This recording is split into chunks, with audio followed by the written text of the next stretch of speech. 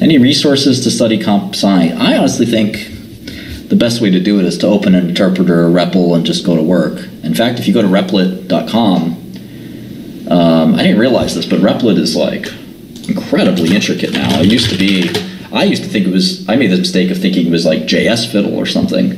It's actually remarkably great. It's interesting that you have to kind of sign in. Sign up, log in, I don't even know. Is there a difference? Okay. So, yeah, this is Replit. You can basically learn how to code from here to making like a fully featured app all within this one site, which is pretty amazing. And the person who started Replit actually used to watch my videos way back when. So this brilliant guy and his team were people just like you. And now they have a $1 billion company that's probably going to be worth more and more and more. But it's an amazing system. You might want to check out this AutoGPT, which is really cool. In fact, if you wanted to be a billionaire in the next few years, which some of the people that watched my videos actually became billionaires. It's crazy. I'm happy I could motivate. Obviously, not everyone's going to get there, but I know at least 5 billionaires who started their journey to success at the same time. They watched. They were watching my videos at the time, which were coming out in 2015 and 16. If you wanted to become a billionaire, and again, you got to think seriously about why you'd want to do that, because it's not normal. Usually people who just want to be really wealthy or have serious psychological issues. And I'm not exempting myself from that. You should want to be happy. That's my advice. But assuming you want to make a lot of money, you know, I would, if it were me, just drop from planet Mars today and on Earth, and you had to take advice, and I'm not saying my advice is better than anybody else's, by the way. I would say I would start by going on Replit, learning to program, getting into AI, and the highest probability chance of you becoming a billionaire is probably somewhere in that path over the next, say, 5 years. That's what I would do. Am I happy? Yes, I'm very happy. But that's the path I would take. But yeah, if you, like Rauchu is saying, I mean, if you think being a billionaire is happy and you close your eyes and visualize it and you think about porn stars, yachts, and things like that, you're going to be in for, unfortunately, a rude awakening. Now, you still might become a billionaire, but it's going to be maybe not as happy as you would otherwise. Happiness is lame. Well, you could be happy by being a rebel, which that's kind of what I've done a little bit. You know, if optimizing for the right amount of money is your goal or my goal, I don't think it should be anybody's goal. But, you know, that's a hard thing to make one happy. To me, happiness is reading a book. To me, happiness is being with your friends and loved ones and family and laughing so hard it hurts. You know, that's what happiness is. Happiness is chasing my cat and vice versa. You know, the simple things. You know, work can be very thrilling and very satisfying. But work just to work and just to make money is not. And you hope that those things will coincide or something, but well, becoming a father or a parent is supposedly one of the most joyous things you can do. But what's funny about that is I think there's like this, and this kind of becomes circular logic, there's kind of this, involuntary evolutionary reason why you become, it's something that's so satisfying, right? It's a biological imperative, as Eugene is saying here. It's, now, we've broken out of that mold to some extent, right? But nature's trick is to unleash this wave of oxytocin or serotonin or whatever that, you know, tickles our brain just right when we look at a baby. And look at me. When I see this cat, it melts my heart. She's so cute. She's so small. She's so innocent. I want to nurture her and take care of her. And that's the biological imperative. And it's 100 times heavier. Sometimes we call it baby fever amongst my my girlfriend or my other friends.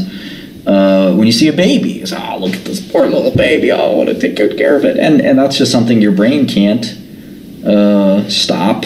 You know, if you try the hardest in the world, maybe if you're a sociopath or a psychopath, you can curb it or stop it. But most people, it's in our nature, and you can't stop it. And I think that, you know, I never liked that nature plays those tricks on us. But the funny thing I was going to say is that you can't help but whatever nature's trick is, like somebody's just saying they really like one certain kind of thing, or maybe you really like programming, but whatever nature's trick is playing on you, you really don't have a lot of free will in the matter, right? And they have something called Ghostwriter. Ghostwriter is neat. Using Ghostwriter, it's sort of basically AI that writes some of the code for you. You can actually, this is much, much better than what it used to be. When I was a kid, you have to open a program and basically just figure out how it works. And sometimes the way you'd figure it out is you'd like delete stuff and change stuff and see how it would mess up the program or different, you know, make the program different. And then you'd run the program and see, oh, okay, I get this. But if you saw like a class definition or something, you wouldn't really immediately understand what that meant. You'd have to go find a book or something to explain it, or somebody who's a better programmer than you, or whatever. So here, you can kind of do something a lot better. So maybe I can give an example. Here's Python. I'm going to create this Python REPL. I haven't used this too much, but I've really been meaning to. All right, so, and they have, this is what the amazing thing, you have all these advanced tools, like this is a database called Postgres. It's a SQL database, structured query language. And SQL is really important. It's one of the main skills I would learn for computers. But here's Ghostwriter. So it's $20 a month, which is well worth it. And I'll subscribe to this. I don't want to do it with my credit card, so I end up showing my credit card on stream. But I'll upgrade. Maybe I can do it real quick. I always forget my CVC. Okay. I don't forget it. I just have a nervous habit of having to look at it. So anyway, here's Pro. So if you don't know anything about computer programming at all, right, which is most people, you know, and computers are running the world if you haven't noticed, so you should probably learn something. You just start typing, and in Python, the comment is this ampersand or hashtag or number sign, and you basically can start typing the comment like make a program, and you see it just starts typing. If I press tab, it'll say that. But I would say something like this: make a program that greets Nibbles and then asks how many treats to give Nibbles. All right, and I press enter, and now the whole program is written for me. And if I want to change it, I'll just go back up here and say, greets Nibbles the cat. And then asks how many treats to give the cat. Asks the user how many treats to give the cat. Okay, let's see if that works. It's not, you know, it's not, AI is sort of not perfect, but here we go.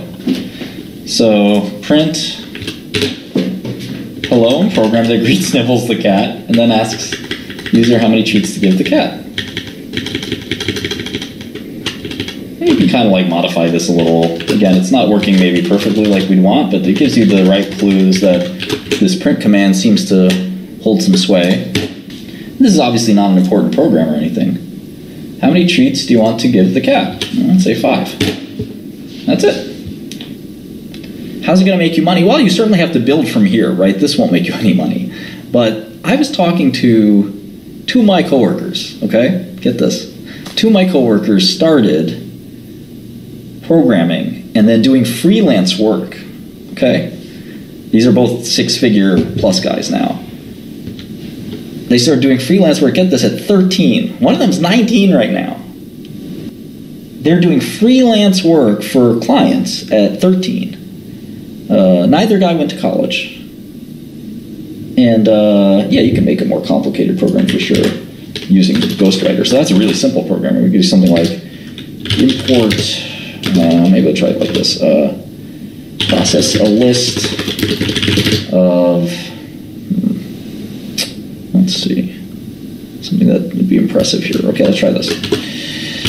Print a histogram of the distribution of digits of pi up to 5,000 digits. This is a complicated program.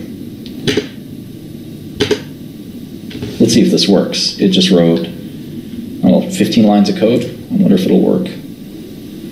It's incredible. I'll be shocked if this works. That is well worth the $20. No way. Come on, let's see it. All right. I'll eat my hat if this works, but it looks like it's almost there. I see these functions, but we're never called a function, so let's call the function. Let's see if that works. Hey, there it is. All right, so I did everything except the one thing, which is run the program, but it ran the program, and this is, I can't see it too well, so let me maximize here. This is, wow, look at this, there's even a window here. This is a distribution, I think, of all the digits of pi, 0, 1, 2, 3, 4, 5, 6, 7, 8, 9, from 5,000 decimal places. The x-axis isn't labeled right, but that's all right. I don't even see the word pi in here.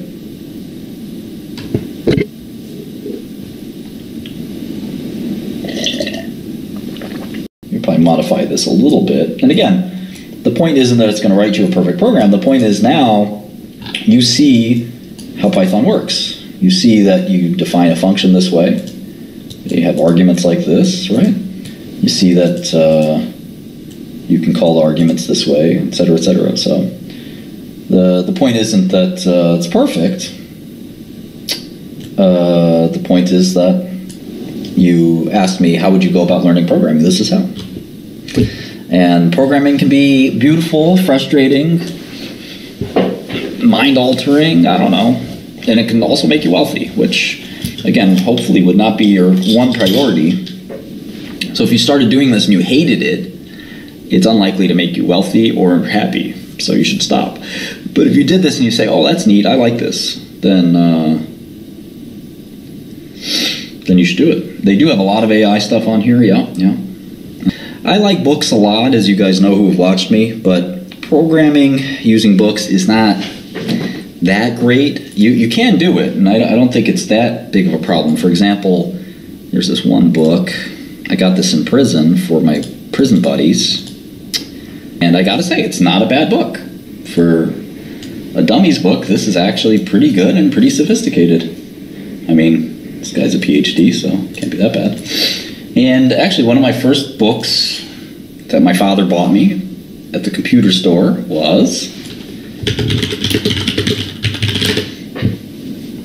Oh man, I remember one of these. I need to spend $4 or $5 to get one of these. Q Basic Programming for Dummies. I probably still have it around the house somewhere. Douglas Herbert? I think it's Herbert. Anyway, publication date 1994. This was brand spanking new at the time. You don't have that book, do you?